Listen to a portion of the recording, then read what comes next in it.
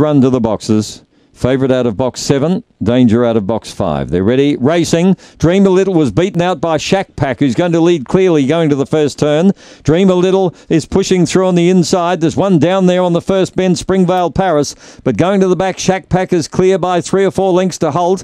They're followed, starting a run by Kilty Shadow. Out wider on the track then. Starting to come into it is Jules Marlowe.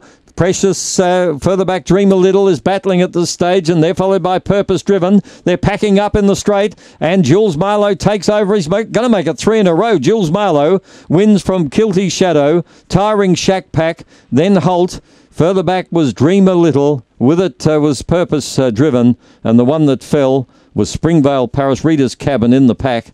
30 and 18 is the time, and your numbers here are 8, 1, 6 and 4.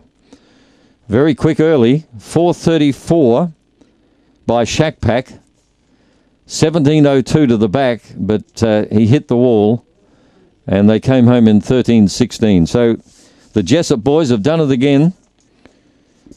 3 wins in a row for Jules Marlowe.